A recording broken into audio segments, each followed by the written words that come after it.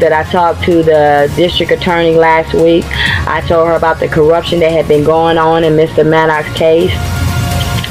And because of that, she decided to say, okay, Miss Berry, let me see what you're talking about. We're going to grant him extraordinary motion for a new trial. So I thank her for that. But I can also say, too, that Mr. Maddox's case should not even have a trial. It should be thrown out. Why? Because this case was built on lies. They never had any DNA evidence that I know of. No physical anything connecting or linking him to any crime. The victim, the alleged victim, that was supposed to be all this went on with, 2 times they came back and recanted their story.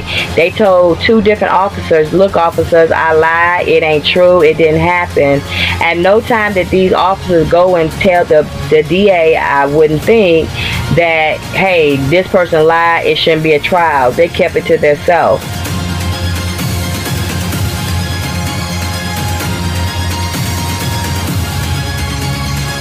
Ask how my credit is now. Ask them if I'm driving a $50,000 car now. Ask them if I got money in my pocket now. Ask them that.